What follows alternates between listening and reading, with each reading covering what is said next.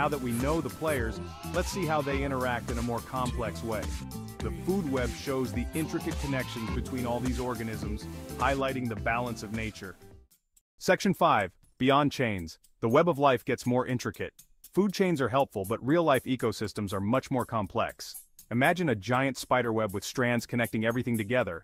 That's what a food web looks like. A food web shows how different food chains are interconnected.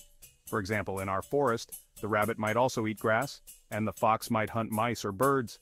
The possibilities are endless. Let's take the ocean as an example.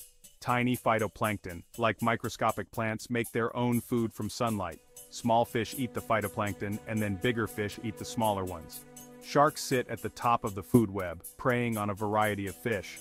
But even sharks eventually die and decompose, providing nutrients for the phytoplankton to grow. It's a never-ending cycle.